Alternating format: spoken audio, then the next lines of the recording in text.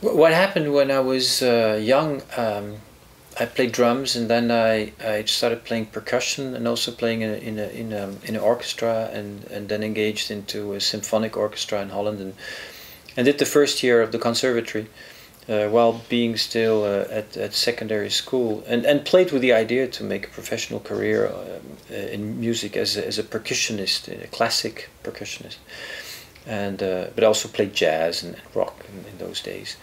Had a lot of fun. But then I hesitated. I looked around and I looked at those people who did that, and I said, that's a bit of a tough life. And then also because of some parental pressure, I finally decided to postpone my decision what to do with my life and just start studying medicine and see later what would come out of it.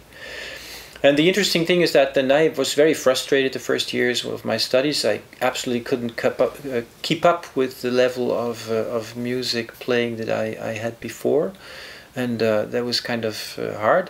So I totally gave up for quite a long time.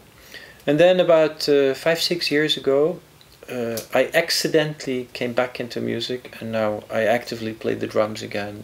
I play jazz and I play rock and have a lot of fun.